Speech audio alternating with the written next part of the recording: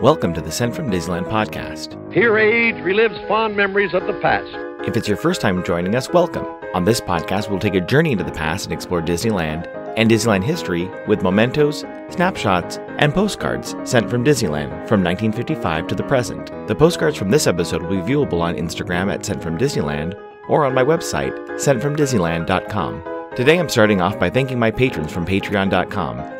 You can join in and receive mail from my desk or for my trips to Disneyland. I'm currently working on some new patron benefits. Patrons can sign up for as little as $1 per month. Special thanks to Random Olive, the first patron to this podcast, and to the e-ticket patrons Tania, Eric Daniels, Monica Seitz Vega, Scott Booker, Russ Romano, Michael and Christina Cross, Scott Cagle, Mary Henderson, and Sheila Harry. C-ticket patrons Serious Inquiries Only, Debbie Weinstein, Jennifer Schneep, Grace Coate, Ben and Noel Bruning, and Patty Wolin. B-ticket patrons, the Disney Rewind podcast, and Jeff and Paige Orton. And to the A-ticket patrons, Elise Sharp, Zealot Infinity, Alexis Robles, Maggie and Henry Byers, Angelica Nablock, and the All Aboard podcast. I am your host, your post-host Clocky, and today we have 2 postcards sent from Disneyland.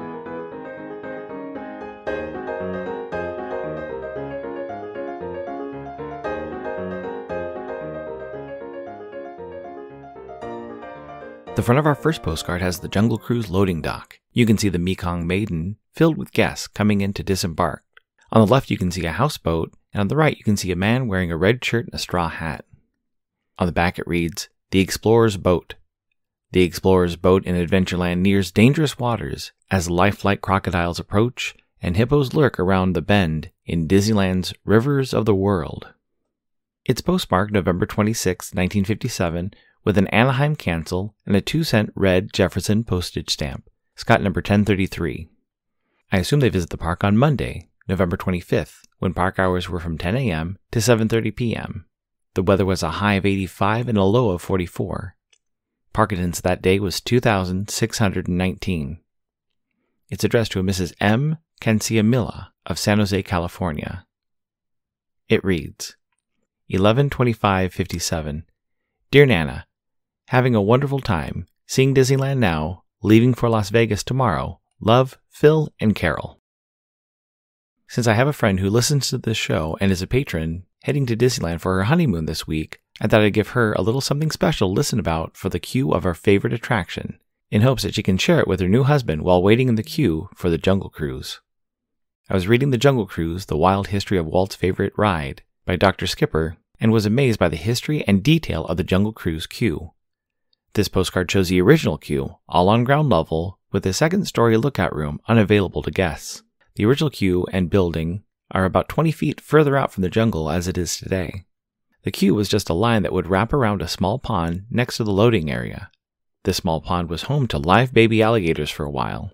They had been purchased from a local alligator farm. The trouble was the small reptiles were able to climb the rope fence around the pond and escape into the jungle. They would be caught and brought back after finding some snacks floating in the jungle river. This feature was taken out of the queue quickly, after too much time and energy was spent keeping the park safe from the alligators and for the alligators. Since the Jungle River Cruise was the only attraction in Adventureland from opening day until 1962, the queue would fill up easily and wend its way into the hub. Until 1962 and the addition of the Swiss Family Robinson Treehouse, the queue would fill up the space from the dock to the end of Adventureland, where the new Adventureland Treehouse is today. Another thing you can see on this postcard is the original Jungle Cruise boats only have one place to enter and exit the boat, unlike the current boats, which have 2 entrances. Looking at both postcards for this episode, the original queue to the side of the building had a themed, tropical, thatched roof, and guests could watch boats leave the dock on their Jungle River expedition. Although the queue was shifted with the addition of the Swiss Family Robinson Treehouse, the big change for the queue would happen in the early 90s.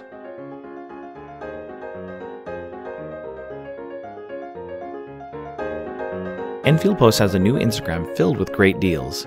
Follow EP Sunday Sales to check out some great vintage stamps ready to use on outgoing postcards and letters. This week I saw some amazing full sheets, one with Humphrey Bogart, and a sheet of colorful glass bottles, perfect for a splash of color on a drab envelope. That's EP Sunday Sale for some great deals on stamps. Or you can head over to EnfieldPost.com and explore all the different vintage stamps you can use on your next card or letter. That's ENFIELD @EnfieldPost on Instagram and EnfieldPost.com for your wedding and vintage postage needs. Enfield Post is the official postage stamp sponsor of the Sent from Disneyland podcast.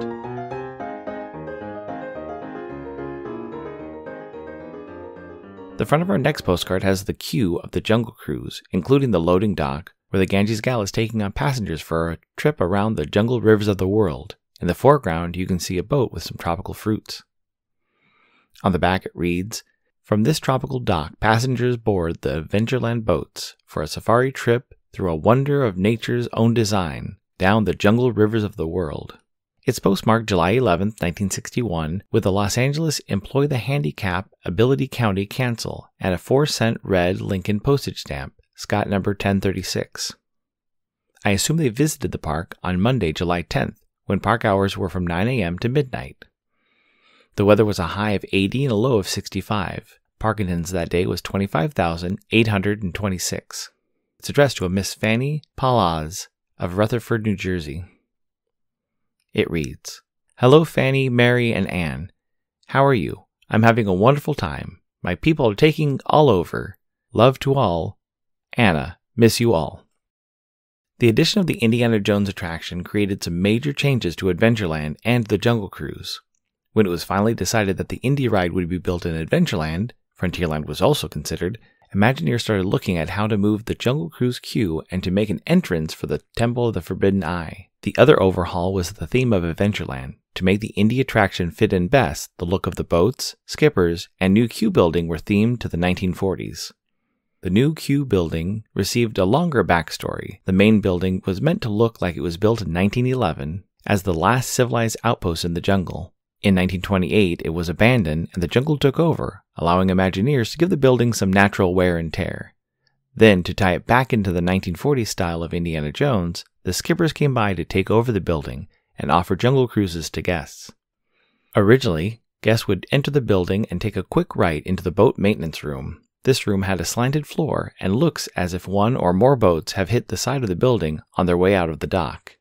This room is no longer part of the queue and was repurposed to be the Temple of the Forbidden Eye Fast Pass distribution room. The next room of the queue has vintage-looking photos of skippers and blueprints of the Jungle Cruise boats. Some of the decorations are actual blueprints aged to fit the theming. Guests then walk by the back side of the ticketing office. This office used to have an antique logbook that skippers would sign after completing their training. Guests continue past a storage room including a chess set made from a chessboard and found objects as chess pieces, including bullets as pawns and other jungle treasures filling out the rest of the pieces. If the queue is long, guests head upstairs and under a toucan, which was a Mark Davis addition to the original attraction in the 1960s. The toucan was removed from the attraction during the Indiana Jones edition and was placed in the queue. Guests could then be shuffled on the roof area of what is now the stroller parking for Adventureland. This area was used as a performance space for a steel drum band, but it caused even more congestion in the small Adventureland area. The doors and crates nearby were used to store the musicians' instruments between sets. Guests continue back into the building and see the infirmary with all the medical supplies available in the jungle, then onto the radio and dispatch room with a lookout over the launching area for the Jungle Cruise boats. When the new queue first opened, an animatronic cobra would peek over the luggage stacked near the dispatch room. This feature was taken out of the queue quickly. The radio room for KNGO radio would be the broadcast center for the queue's music and announcements. Guests would then walk next to the captain quarters filled with animal skulls and books, and then into the bug room filled with entomology specimens and a real python skin. Most of the props and set dressings are fabricated, but the python skin is real. The queue then leads back downstairs, and guests are led to the back side entrance of the boat, or the middle entrance. Guests are guests are off on their adventure into the jungle rivers of the world. This incoming postcard is sponsored by the Art Throwdown. Art Throwdown, or ATD, is an online craft hour on Instagram, starting at 9 p.m. Eastern, 6 Pacific. Be sure to check out Monday's ATD, which is usually hosted by paper artist Russ Romano. I've seen many amazing art projects, learned about awesome postmarks, postage stamp history, and a lot more on different episodes. It's great to stop in for an hour to watch someone craft or design something unique. Each host brings something a little different to each show. I'll list some of the regular hosts, or you can follow Russ Romano 2021 on Instagram.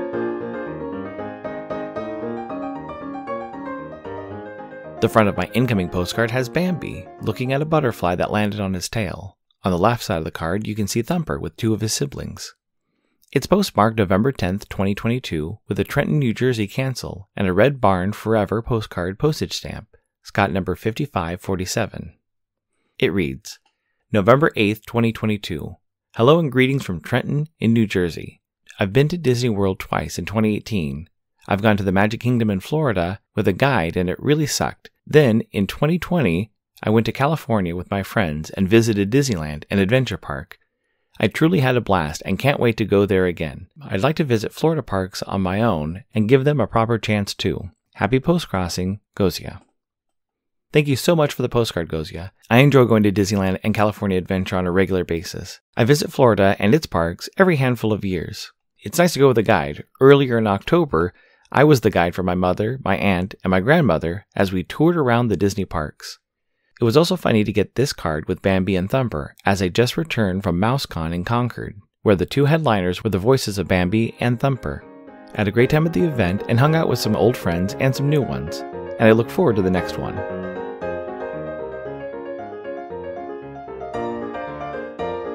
Thanks for listening to Sent from Disneyland. If you enjoyed this podcast, please subscribe and tell your friends. It would be awesome to share your favorite episode. There are over 100 episodes to choose from. It would also help to leave a 5-star rating and comment at whatever podcast platform you use. If you'd like to support the show financially, please check out our Patreon page at patreon.com/sentfromdisneyland. You can find me on Instagram and Facebook at Sent from Disneyland, or on Twitter at Sent from Disney. For questions and comments, send me a postcard addressed to Sent from Disneyland, P.O. Box 44, Hood, California, 95639. This podcast is not affiliated with Disney, the United States Postal Service, or any post office or Disney properties. Opinions expressed on this podcast belong to its host and guests of the Sent from Disneyland podcast.